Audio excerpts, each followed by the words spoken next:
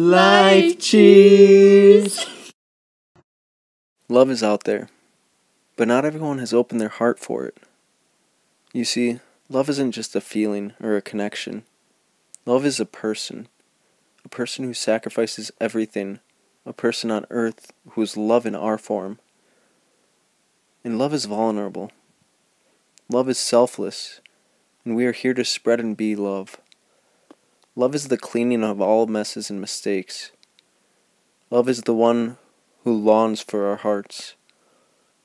Love is what pours out when a heart is broken. Love brings peace to our day. Love is always everywhere, to give us strength in the worst and best situations, and everything in between. Love gives us the sacraments. Love gave us the church. Love gave us life. Love gave us life. Love became vulnerable, and we killed love. But from the worst, the best was brought out. Love died, so we may live. Love forgives us in our sins, so we may live with love and for love. Living in this world that tells us what to do is easy to live for.